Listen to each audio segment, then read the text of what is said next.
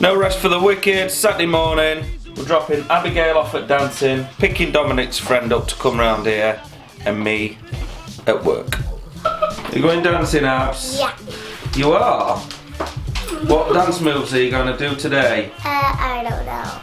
Okay. Are you going dancing, Dominic? No, but Mum. You had them clothes on yesterday. I know, and I like these clothes. And Mum just went buzz-eyed, like, what's happening? Crazy.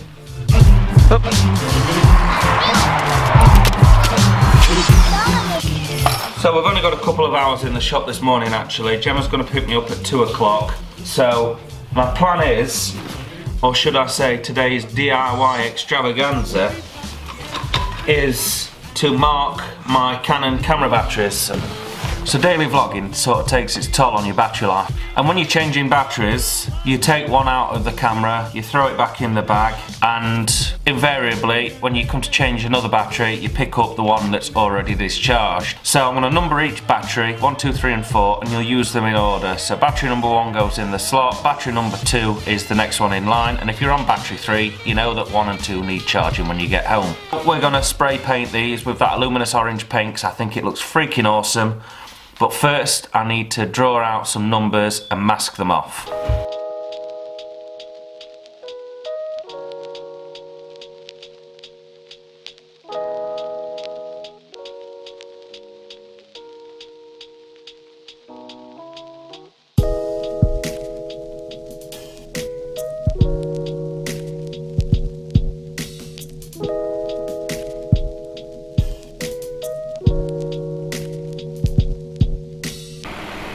Right, because it's so cold in here, I've got the fan on there, the heater to dry it.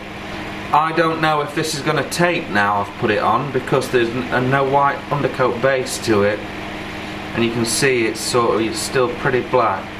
But we'll try 2 or 3 coats, and if it's no good, we will abort. And in the meantime, I'm going to board this section up and board that window up, if I have time.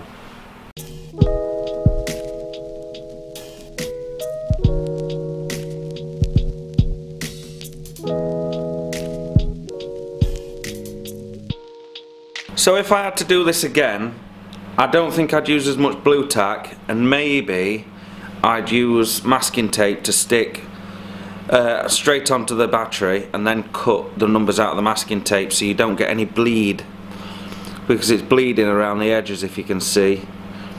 So it's good enough though, I'm happy with it, and it's already dry and smudge proof, so it seems like a success. I've just got battery number 4 to do now, because obviously it's in the camera.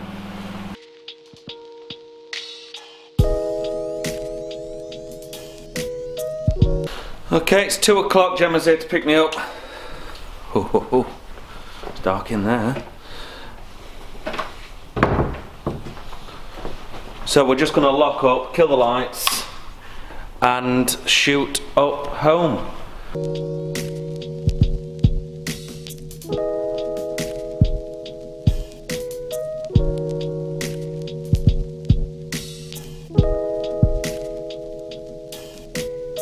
Bit of toast, bit of cheese.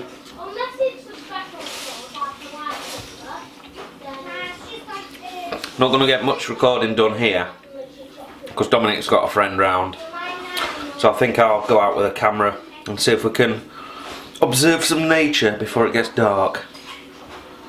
It's 2:30, so we've probably got an hour.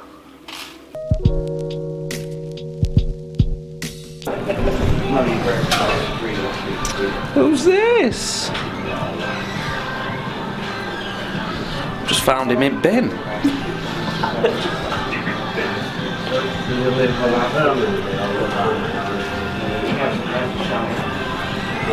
tell you what, it would be a good thing. Stick him in there. Yeah. Gonna go and sit in that? No, my luck. Well, we're gonna have to get one of your brothers or sisters for Abigail, aren't we? Hey? You're not peeing, are you? You having a wee? I just had a nice walk around town, got some good footage. The sun has now gone down, as you can see. Nipped into Beerheads and had a couple of pints with Craig. That's my lot, 3.8% pints of Dark Stars Hophead.